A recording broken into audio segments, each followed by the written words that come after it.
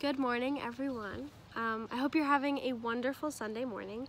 For those of you who don't know me, I'm Niemira. I just graduated from Springfield Township High School, and I've been a member of UDLC and a 1030 regular for my whole life.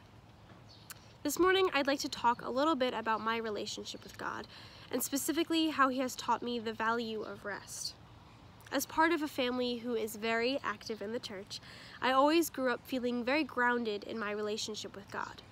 I saw God in everything that we did, in all of our traditions, from big things like catechism and First Communion to just the smaller daily things like my family's prayer before dinner.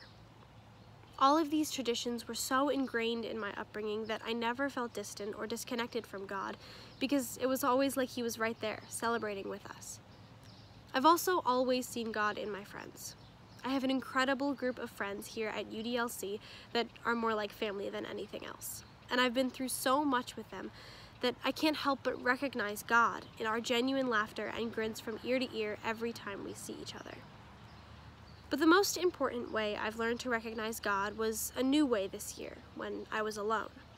See, I'm kind of a textbook overachiever, the kind of kid who, this past year, was president of the drama club, actor in and director of shows, builder of sets, member of 7 musical ensembles, and just in case I had a few hours to spare in there, student in 2 AP classes. Now, I don't want to seem at all as if this is a bragging point, and from the bottom of my heart, I do not recommend a schedule like this. But what it meant for me personally was long days, doing all of the things that I loved, working side by side with the people that I loved. But it also meant coming home from school at 10 p.m. with hours of homework ahead of me. I don't think there's a number big enough to truly represent the number of cups of tea my mom brought me to my desk with a worried smile and a "don't stay up too late," which always made me laugh. An hour or so later, I'd usually find myself drowning. 2 pages into a 5-page essay, or on problem number 4 out of 20, watching my focus dissipate as the day's exhaustion caught up with me, and I usually had to fight a sense of hopelessness. Logically, there was no way I'd be able to finish in time, I'd tell myself, and even if I did, the product would be so bad that there was no point in continuing. This was usually the point where I'd shut my computer and close my eyes. Not to give in to exhaustion, but to open myself up for help. And, night after night, I found that my silent and sometimes accidental prayers were always answered. With a deep breath in, I'd feel myself gather all my doubts and hopelessness and worry, and with a deep breath out, I'd feel them flood out of my body. It was like someone was there, breathing some strength back into me, and guiding my mind back to the task at hand. Matthew chapter 11, verses 28 through 30 reads, "Come to me, all you who are weary and burdened, and I will give you rest. Take my yoke upon you and learn from me, for I am gentle and humble in heart, and you will find rest for your souls. For my yoke is easy and my burden is light."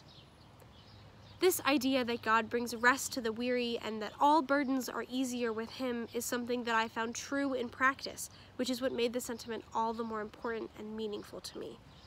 God was with me in my hopelessness and my struggle. As long as I reminded myself to be centered in Him and allowed Him to help me focus and to give me strength, I was always okay. In this difficult, socially distant time when, even as things are beginning to open back up, our continued caution reminds us of how much we miss normalcy, I'm reminded of those lonely nights, feeling stretched to my limit and like all of the tasks ahead of me were beyond impossible. But no matter how hopeless or exhausted we feel, we must all take a moment to breathe and to admit that we need help and to allow God to provide it. My favorite technique is to close your eyes and breathe in for 4 seconds and out for 4 seconds, which I invite you to join me in now if you would like to.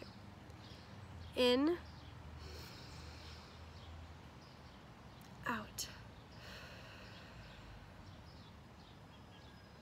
In every moment of hopelessness and dismay, a pause and a focused, calming breath gives God the opportunity to hold us up and to give us the strength we need to carry on. I found that as long as I trust in Him and trust in myself, there is no challenge that I can't meet. Thank you. Amen.